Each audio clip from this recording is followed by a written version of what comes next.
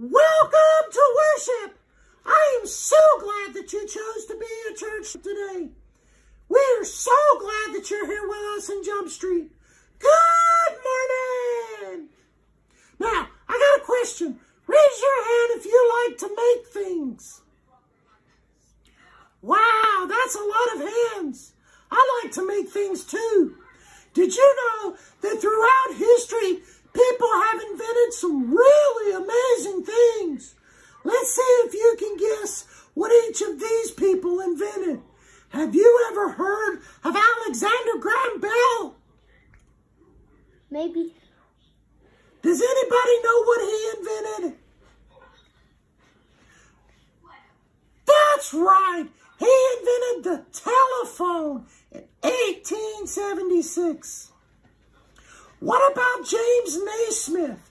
Anybody ever heard of James Naismith?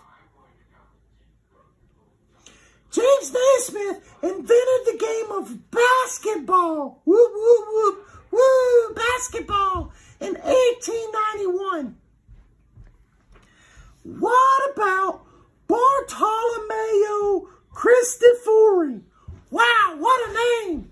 Can you imagine having a name like that? Does anyone know what he created? He created the piano in the year 1700. People have done some amazing things, but no one has made anything as awesome as God has. God created all things. He formed the earth and everything in it using nothing but his voice. God spoke and things came to be. Today's Bible verse says that the earth is full of all the things that God has created. Let's say our verse together. How countless are your works, Lord, and wisdom you have made them all.